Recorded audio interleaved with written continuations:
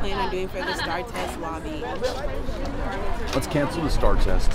Allow teachers to focus on the students in front of them, especially after 2 years of pandemic and learning loss, where those kids are struggling right now.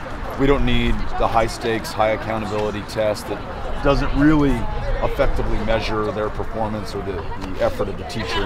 And if anything, let's have something like a diagnostic tool that quickly, not that you study for, that comes in, measures or indicates where people are at, where resources are needed, and get that help to those schools, to those students and those teachers, instead of the STAAR, which is really more of a punitive tool in the eyes of many educators and school districts right now. So I think that's the best way forward. Yeah, for sure.